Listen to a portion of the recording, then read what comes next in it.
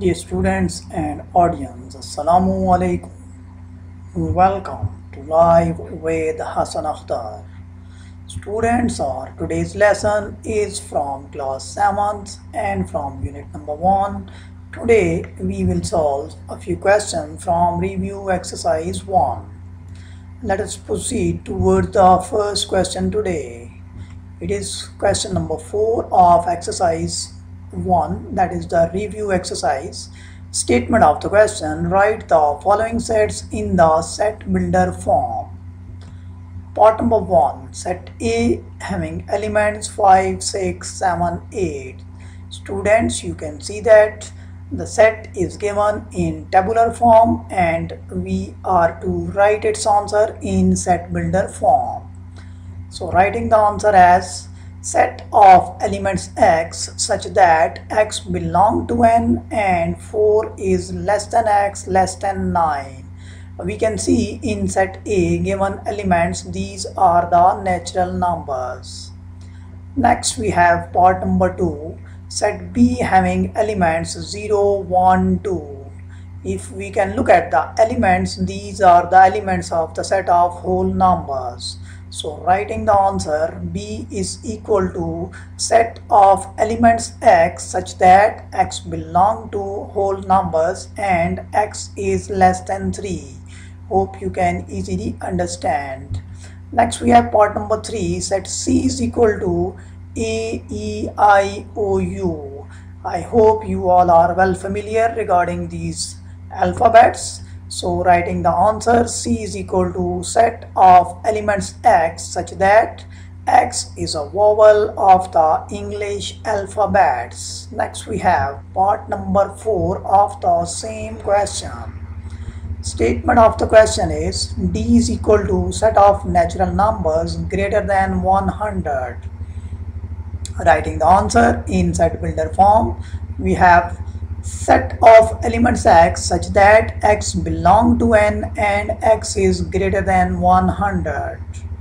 This is easy to understand. Next we have part number 5, E is equal to set of odd numbers greater than 1 and less than 10. Our answer is set of elements x such that x belong to O and 1 is less than x is less than 10. We can also say that x is greater than 1 and x is less than 10. So this is the solution of question number 4. Hope you understand. We proceed next towards question number 5. Statement is write the following sets in descriptive and tabular form.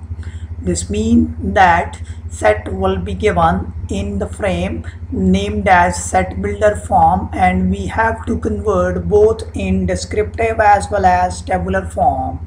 The students, to answer the descriptive form, shortly we will use the letters DF for descriptive form and TF for the tabular form. So the descriptive form of part number 1 is set of whole numbers less than 7. Now for tabular form we use the short abbreviation TF.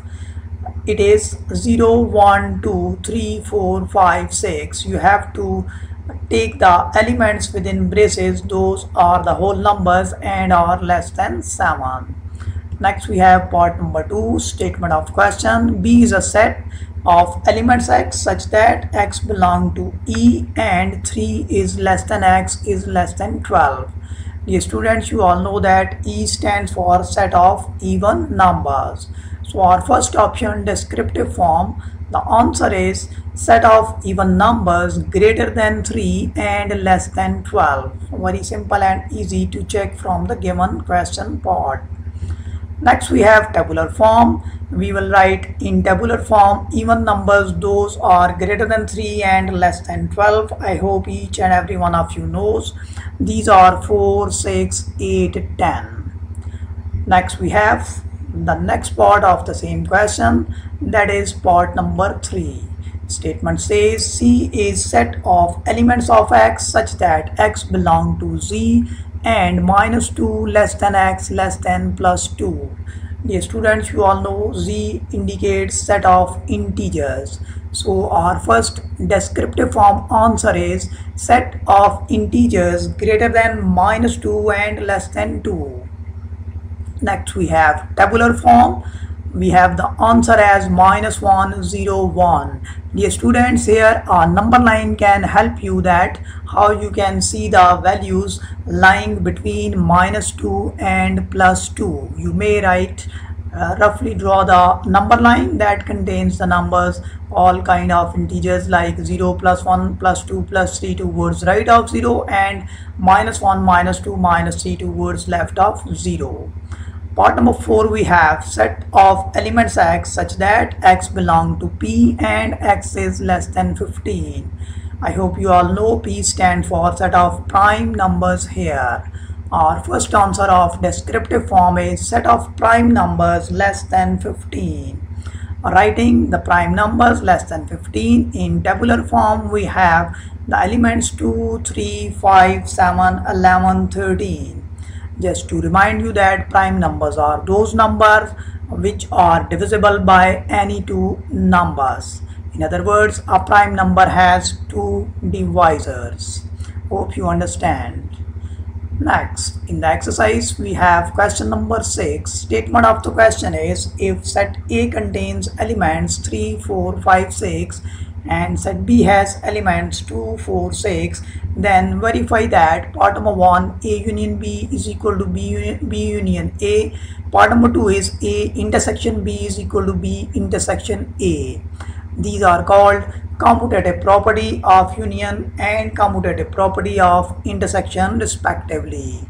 Starting the part 1 solution, left hand side is equal to A union B. Taking the union of two sets A and B, we can write 3, 4, 5, 6 union 2, 4, 6. Dear students, you all know while taking the union, we need to take all the elements and the elements are written in two sets. We write them single time. So our answer becomes 2, 3, 4, 5, 6. We give our answer as number 1 as mentioned with the arrow. Next we have right hand side, that is B union A. Taking the union of both the sets, set B and set A, combining all the elements both present in both the sets will be written only single time. So our answer becomes 2, 3, 4, 5, 6. We give this answer as answer number 2 indicated by the arrow. Looking at both 1 and 2, we are clear that both are equal. So from 1 and 2 verified that A union B is equal to B union A. Hope you understand this easy sort of question. Next we have the second part solution on the next slide of the same question number 6. Here we have to show the commutative property of intersection. Starting the answer, left hand side is equal to A intersection B. We take the intersection of the two sets. You know the definition. We have to take the only common elements. You can see simply that only element 4 and 6 are common. So our answer of left hand side becomes 4, 6.